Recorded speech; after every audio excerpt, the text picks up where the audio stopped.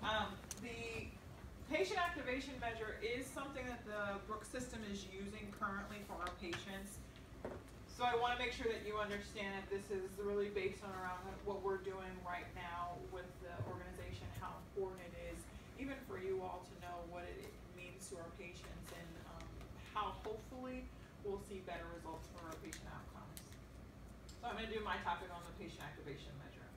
Learning objectives will be, of course, the measure, the purpose, statistics around it, why it's so important, how to administer the tool, PAM scoring, and then the characteristics of the patients that fall within the levels, and I'll talk to you about what those levels look like. The patient activation measure is a tool that assesses the knowledge, confidence, and skill a patient may have in managing their own health. So it's a predictive model. It really helps to identify patients that might go back to the hospital, ones that might utilize a lot of our healthcare system, ones that may go back to the ER a lot sooner than patients that are more activated.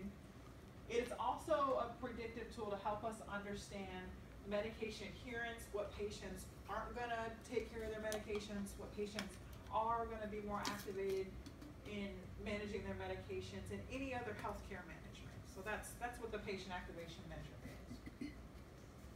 It says for more activated patients, they have a better. Patients that are more activated, will manage their health better. Patients that are less activated don't manage their health as well. So you can tell with the, there it goes. You can see with the less activated patients, they are more at risk for 30-day hospital readmissions, which we all know we're looking at with our referral sources. The acute care organizations are penalized for 30-day readmission. So it's really important to understand what patients are at greatest risk. And like I said, with less activated patients that are not as involved or hands-on with their health, they're at greater risk for going back to the hospital, greater risk for medication errors, they're at greater risk for poor care coordination between healthcare providers, and suffer higher health consequences because of poor communication amongst providers. So you can see the disparity between greater or higher activated patients versus your lower activated patients. And then they have less confidence in managing their health. So, I mean, it's pretty obvious that there's a huge difference between an activated patient, a patient that's really involved in their health versus ones that aren't.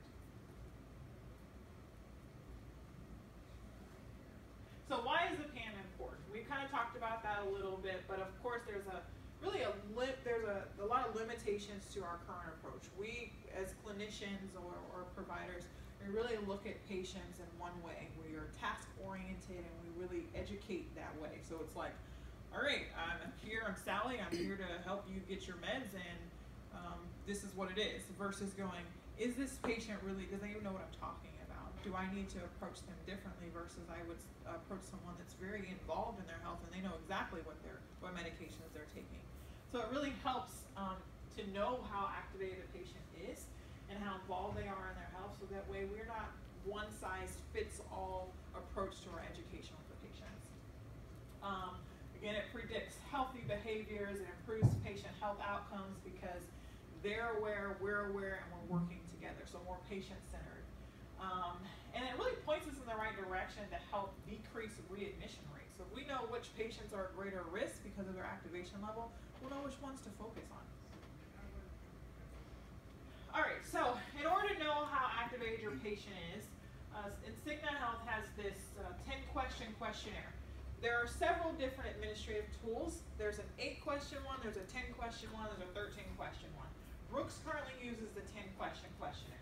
And you can see here, maybe, hopefully with these little words, it says, when it's all said and done, I'm the person who is responsible for taking an active role in my health or taking care of my health. And the patient's supposed to answer that. So the questionnaire is to be administered to the patient or the caregiver, because sometimes the patients can't answer these questions. So we want to make sure we identify the primary caregiver, so that way they can answer it for them. And then we can identify, do they need to be the person that we teach? Based on how it's answered, we'll determine the PAM level and score. For clinicians, even non-clinicians, it's important to know how the patient or caregiver answers these questions This will provide insight into the patient's highest education needs. And so you really, again, want to know where your patient's at with their activation level, but also, where are they struggling the most. Based on how the questions are answered, again, the patient will fall into 4 different PAM levels. 1 is the least, 10 is the greatest activation, and they'll also develop a score. So it's said that a patient that maybe comes in and has a PAM score of maybe 27, if we can increase that number by 10 points, we can decrease the rate of readmission by 17%. So it's really important to understand where your patient's at, where their greatest needs are, so we can help get them more involved in their health. So the characteristics of your patient's PAM levels. A PAM level 1, like I said, is the least activated patients. These patients they have a lack of confidence in what it will take to help manage their health. But a lot of times we look at them as clinicians as non-compliant. They're overwhelmed. They don't even know where to start in managing their health. So if one size fits all them, we approach them like we would do a PAM level 4 patient who's the highest activated, more than likely they're not going to know what you're talking about. And they're just going to kind of do what they're already doing, non-compliant. A level 2 patients understand a little bit, but they're really do not make the connections between their overall health and their behaviors, i.e. your patients who are eating the tortillas and they have high blood sugars, they're not tying those 2 together. You can also see some of the other characteristics of that PAM level 2 patient.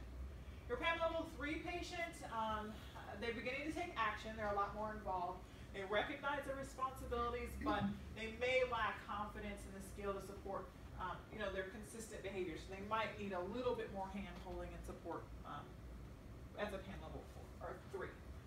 4 clearly is your highest activated patients, and they are really involved in their health. They're aware. They're kind of telling you what to do, or letting you know what's going on with them. They're the ones that are going to get back to the doctor's office on time and really not wait to let anything happen. So with this information, after you know what your PAM level is, where your patient's highest education needs are, then you are going to coach the patient based on that activation measure. And coaching is a new concept as a clinician. It's normally we teach, but coaching is really involving the patient, supporting them